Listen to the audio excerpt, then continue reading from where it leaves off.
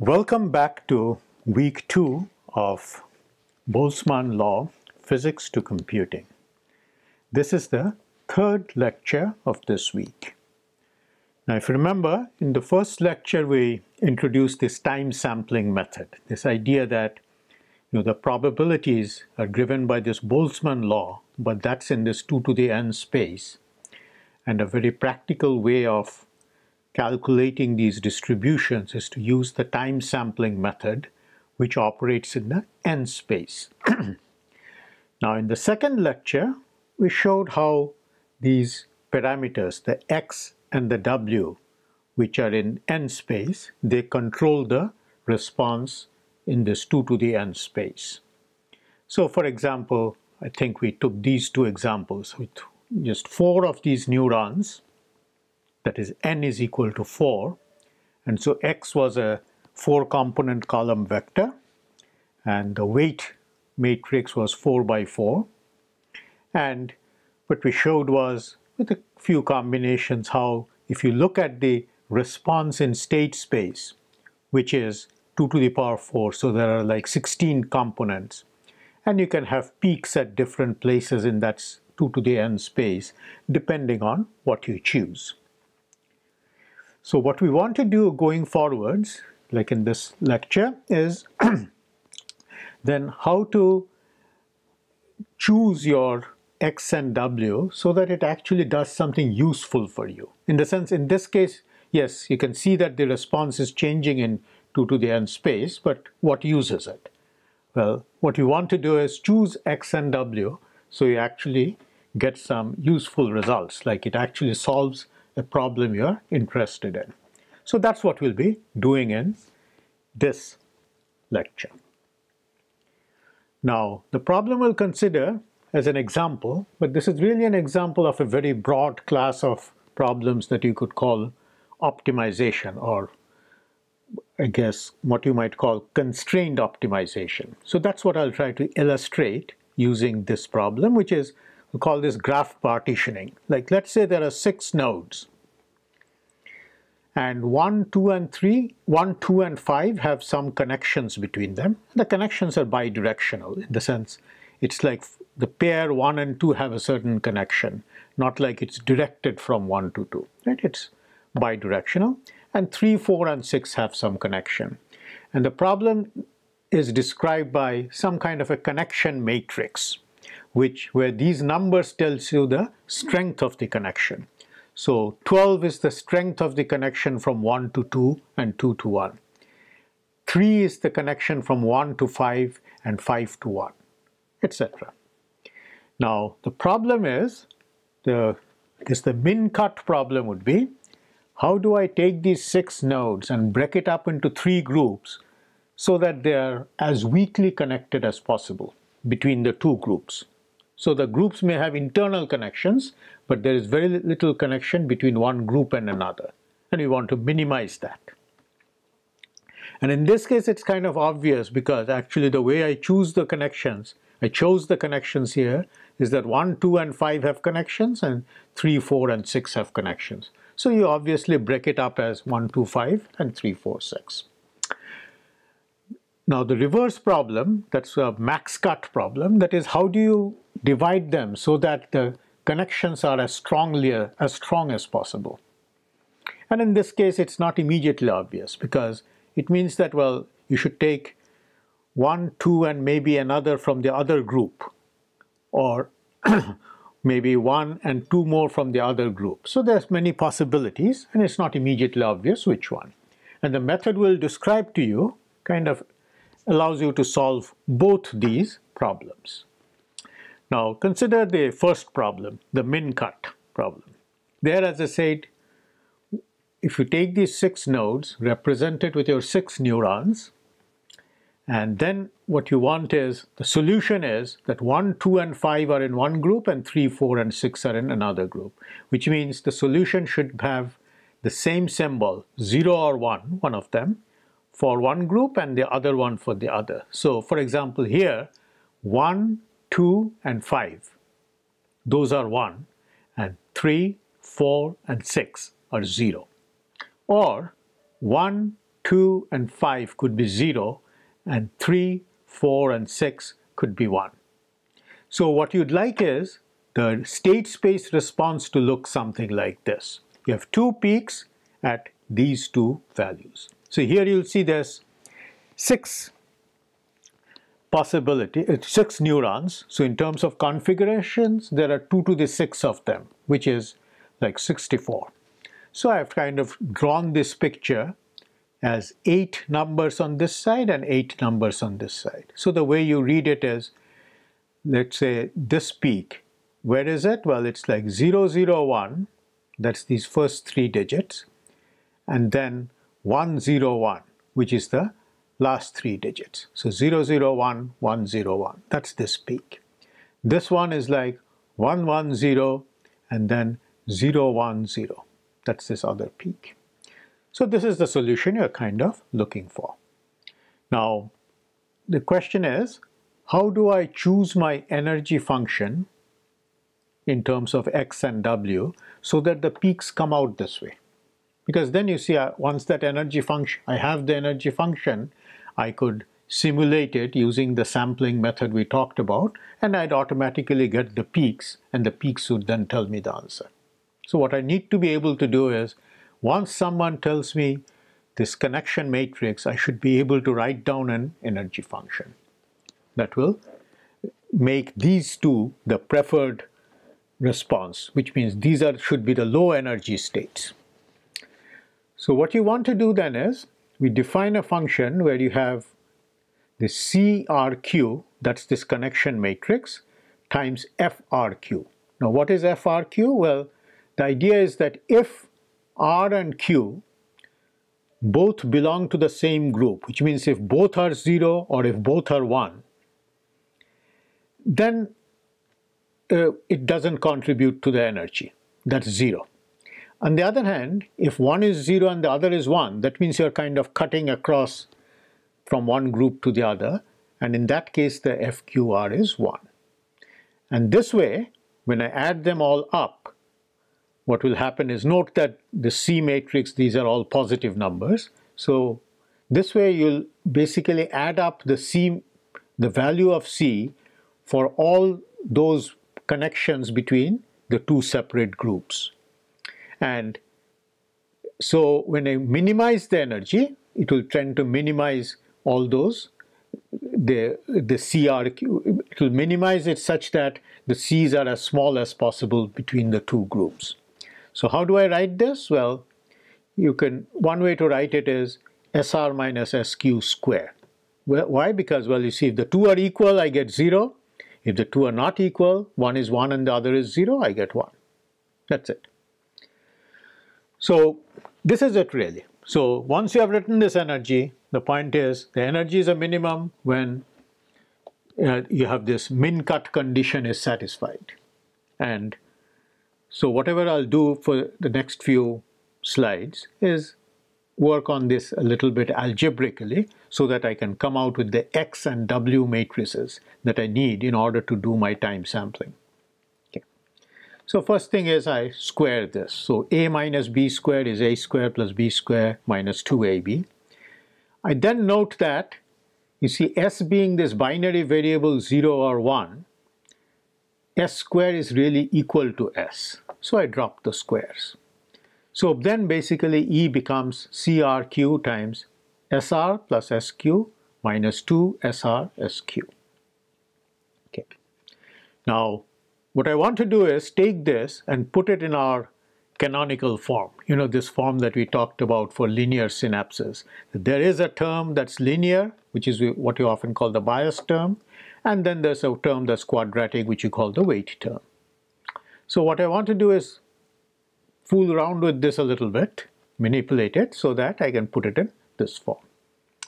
So first thing I do is, you see, this is summation SR XR. So this first term, I write it as summation SR and then summation CRQ over Q.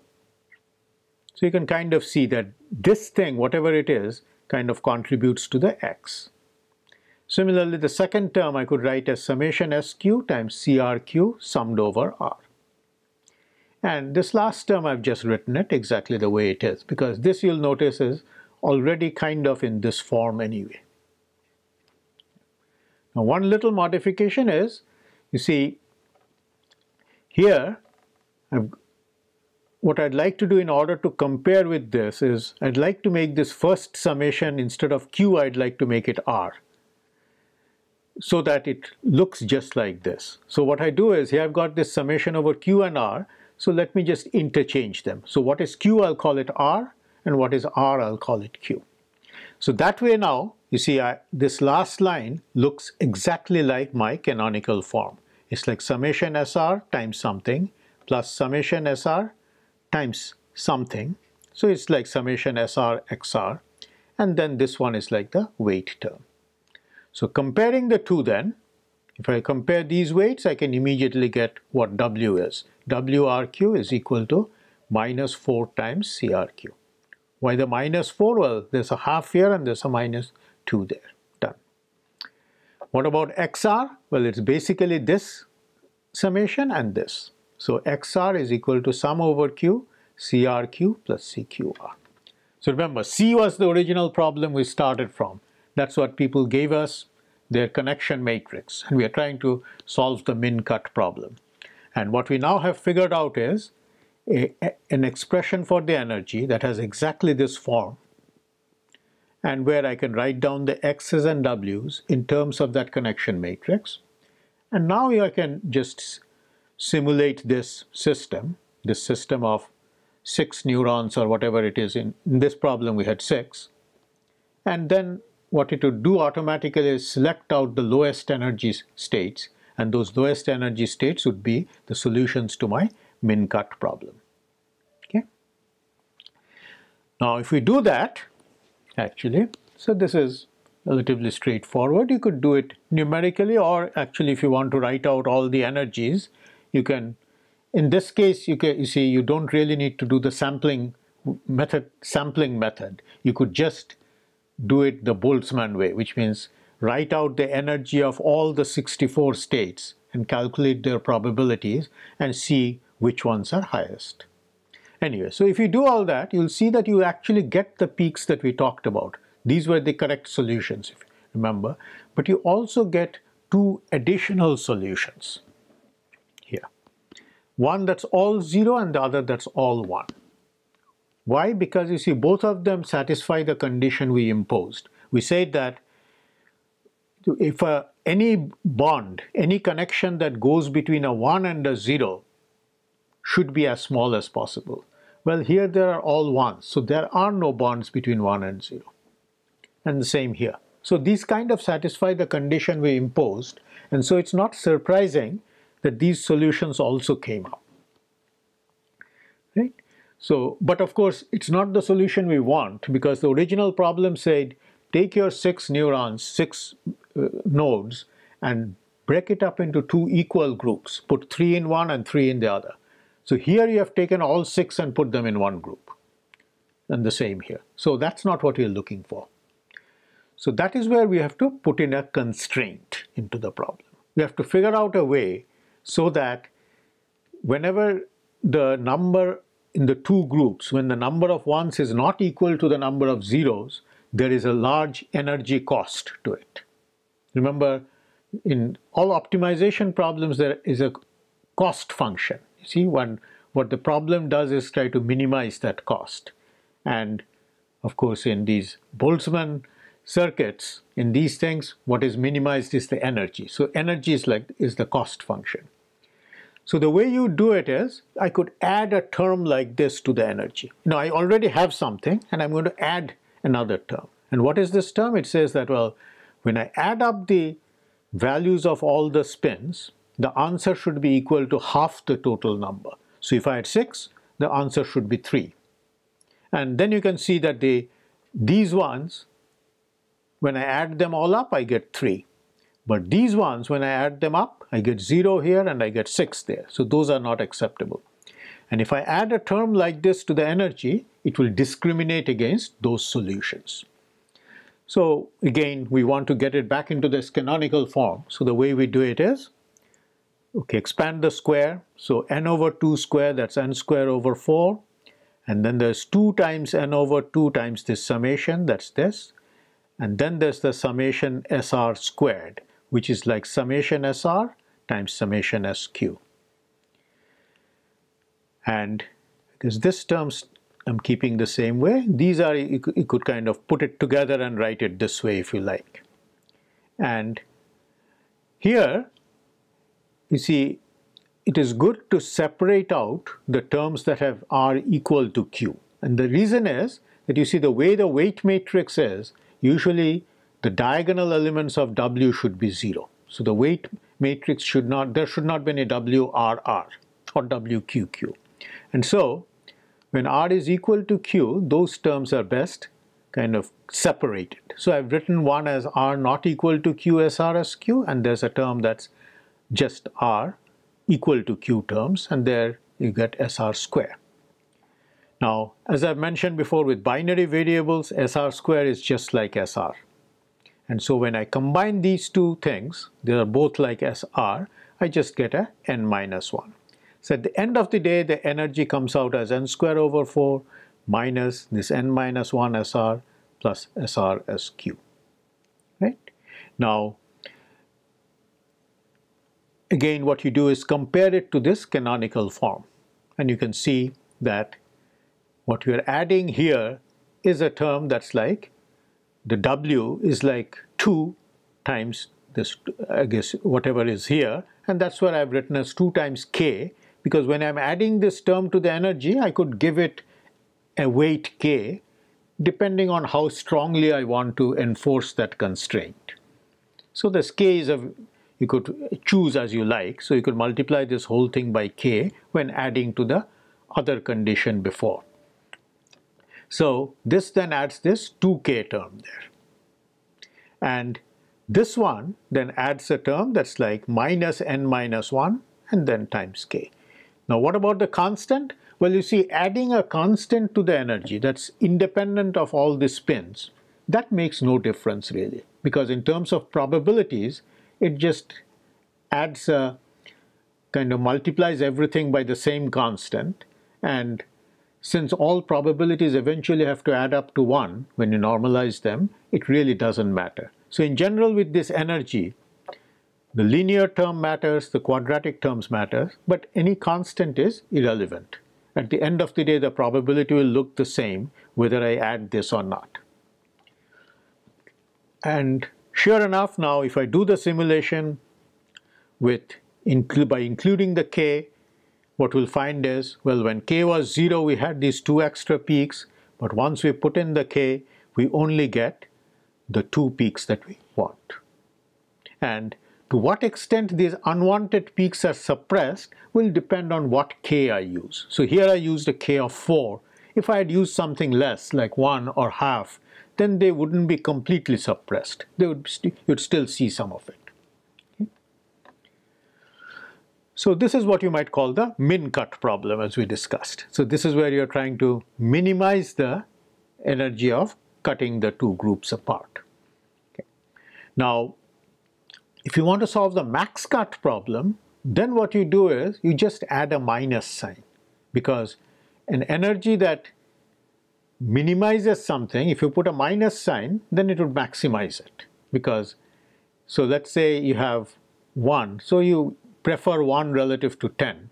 But then if you put a minus sign, then of course you'll prefer minus 10 relative to minus 1. So you just have to add the minus 1. You don't change anything about the term that has the K in it, because that is intended to ensure that you have the same number of zeros and ones in both groups. So now if you do that, sure enough, you'll solve the max cut problem and you'll get a different set of peaks. And now in this case, the groups are 2, 3, 4 is one group and 1, 5, 6 is the other group. 2, 3, 4 and 1, 5, 6. So in other words, you like to keep the 2, 3 and 4 together and 1, 5 and 6 together. And you can kind of see why if you look at the connection matrix. You see, there's a 12 that connects 1 and 2. So you want to put 1 and 2 in separate groups so that when you cut it, you're cutting a 12. And remember, this is the max cut problem where you want to cut as much as possible.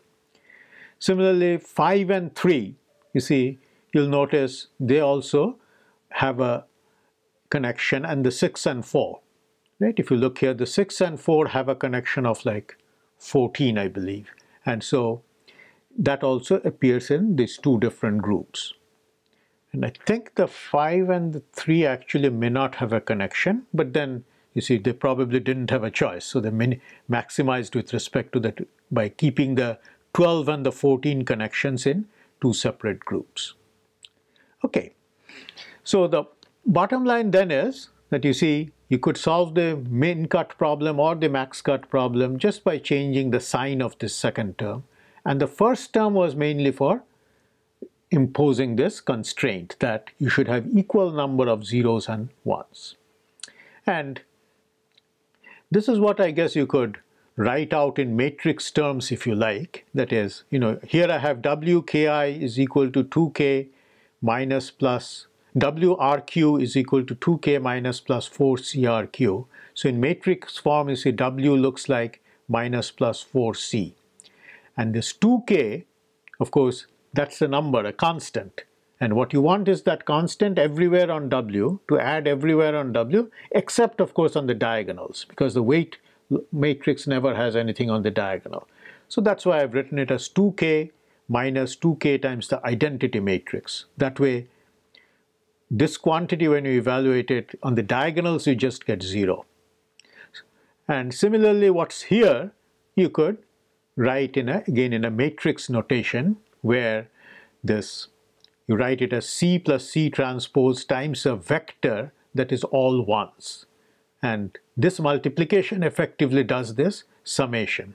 So this is just a compact matrix way of writing this. Whereas here you have written it out component by component. So summing up then, what we are trying to show in this lecture is how you can use these Boltzmann circuits, these probabilistic circuits, to solve optimization problems, or what you might call constrained optimization. And I showed it using this example of this min cut and max cut, that you have a graph. Point is how to divide into two groups so that when you cut as many bounds as possible or as little as possible. And you could easily go from one problem to the other by changing the sign of this second term. And this first constraint makes the two groups be of equal strength. So if you have 3 in the first, you also have 3 in the second. Now what we'll do next is we'll talk about another kind of application which you could view as a different kind of a logic gate. So thank you and see you then.